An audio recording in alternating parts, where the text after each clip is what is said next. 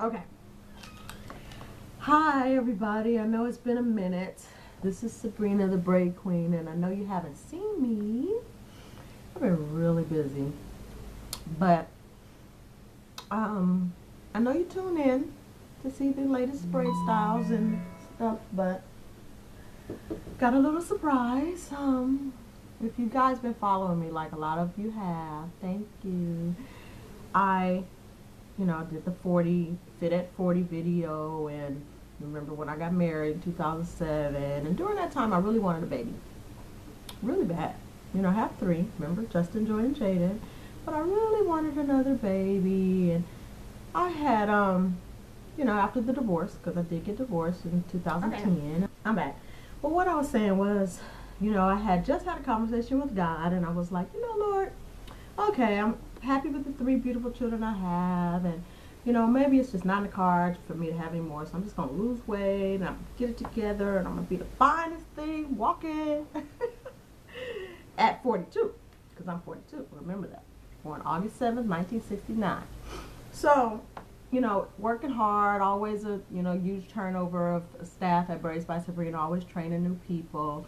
So I had got sick, really sick, and my biological mother is an insulin dependent diabetic.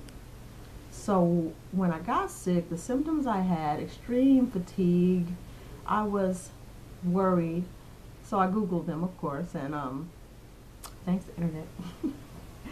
And I was convinced that I was in the early stages of diabetes, but it said that I could regulate it by diet and exercise. So all the month of maybe March, I had got the girls, and I'm like, Joy and Jaden, we're gonna work out, mommy gotta be healthy. So we were working out at the park, and we're walking, that park on Stockton La Brea. Some of you might have saw me every morning. And I was just getting sicker and sicker, really sick, nauseated. I have acid reflux, but it just was something different. So I waited and waited, because I'm busy, because sometimes maybe I was a little scared. So I finally went to hospital, because not till April.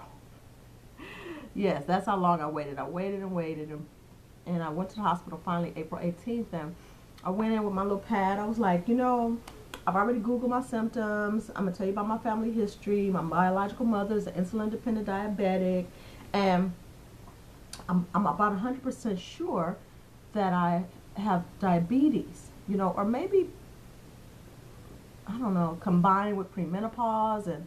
And the last symptom that I so wonderfully discovered from our internet was stomach cancer. I was like, if it's not diabetes, it's stomach cancer. Okay? So here I am. They looking at me like, are you a doctor? I'm like, but I Googled it, and I'm pretty sure, we rely on that internet. So I was there for hours and hours. They ran all these tests. They was like, oh, any chance you can be pregnant? I was like, oh, no. I'm a little too old for that. I've had irregular periods for years, honestly, which is probably one of the reasons why I wasn't able to conceive. But I was like, no, that's why I'm worried, because I'm not pregnant, and some of the symptoms of diabetes, if you check them out in pregnancy, are the same. So I'm really worried because I have these symptoms and it's not pregnancy. So they had me there for hours, ultrasounds, and I'll be right back to tell you what they found. So, okay, I'm back. So after, camera shaking. So after hours and hours, I called my good friend Velma. You guys remember Velma from the video? She's doing wonderful, by the way. And she came to the hospital. I called my best friend, my BFF, Phil. You guys know him. Seen at all my parties. And I was like, I think I have diabetes. The test got to come back. So the lady comes back. They're right about to roll me in for an ultrasound to check for gallstones or appendicitis. And the lady comes back and she's like, you're pregnant. I'm like, oh, no. We talked about this, remember? I can't get pregnant. I'm 42. I have irregular periods. It's not that. That's why I'm here. She said, no, you're pregnant. I looked at her, I said, because I really wasn't receiving it. I'm not an in denial person, understand. It's just that I wanted to be pregnant between ages of 35 and 41, you know, and I just had a conversation with God. I just said, Lord, okay, I'm going to stop being greedy. I already have 3 children. You know, maybe it's not in the cards for me to have another one. So I really given up on that idea. And I was like getting it together. So finally, well, no sooner than I tried to accept it, she showed me the little test. And she was like, no, you're pregnant. And then they were rolling me off to do the ultrasound. So not even 5 minutes after I tried to accept that I was pregnant, I was on an ultrasound table. And this is the bad part. Well, it's a blessing, Lord. Thank you, Jesus, God. I was already 2.5 months pregnant. Didn't know there was a baby. Bam! This baby, this is the first thing I saw that day. This is the ultrasound from April 18th. Can you believe already? Oh my God. I had already been pregnant, all that working out I was doing. You know, only thing, I just didn't know. He was in there like, why? When are you going to realize I'm here and start taking some prenatal? You know, I was worried because I hadn't had any prenatal, any folic acid, you know. And I'm like, wow, I can't believe this, because I'm so not the person for denial. It's just not my personality to be like, oh, I'm not pregnant, I'm not pregnant, I'm not pregnant. I really didn't believe I could conceive anymore. I thought I was, if I didn't have the diabetes or the stomach cancer, I was pretty sure I was approaching premenopause.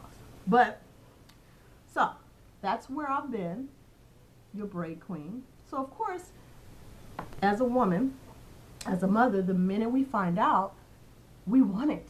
We're like, oh, we shift into this protective mode. So I immediately started working less. The only good thing is that because I thought it was diabetes, I had already started eating better and had already started working out. I don't know about the working out, if that was really good or not. You know, just thank God that I didn't do too much, you know. But so that was a month and a half ago. I don't know. It's the 21st, it's the 22nd of May now. So I've spent the past 4 or 5 weeks dealing with high-risk doctors, because no matter what, when you're pregnant over 35, you are high risk. And you know, you have to have all these chromosomal tests. So that was the first shot of the baby. And I said he all the time, but I don't, you know, we didn't really know. I don't know. So that's where I've been. That's why you haven't seen so many videos. You know, and you know, there have been times, you know, it's like, Lord, you know, sometimes we ask God for something, and then it's so much time passed that we forget. We're like, oh yeah, Lord, I did ask for that. So here we are, 6 years after I asked for a baby, you know, and, you know, a little older than I would have probably planned it, but I'm pregnant. So now I am 13 weeks. I'm 13 weeks.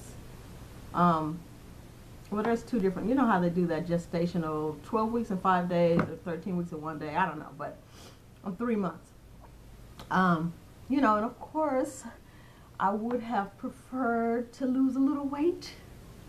You know, maybe not be 160 pounds.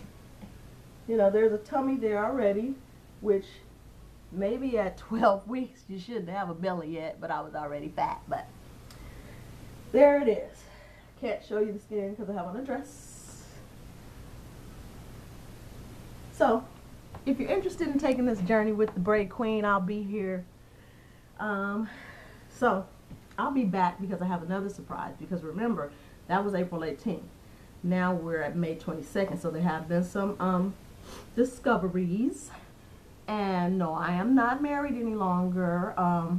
This baby is like my love child, between me and a very good friend of mine of 15 years that, you know, we just decided to cross that line. And when we did, bam, baby. So all babies are blessings, so I'm going to stop looking at the pros, and it's a beautiful blessing. I get the opportunity to be a mother again, which if some of you know me, you know that is like first and foremost in my life. I have Justin, who is 23. I have Joy, who is 17. She'll be 18 next month. And I have Jaden, my baby. She's 10. So, now we have to come up with a J name, so you guys can help me with that too. I'll be back. This is Braids by Sabrina, your braid queen, and I will still post the shop videos, okay? Because you gotta see the new people. You probably won't even recognize the people in the videos now. Bye.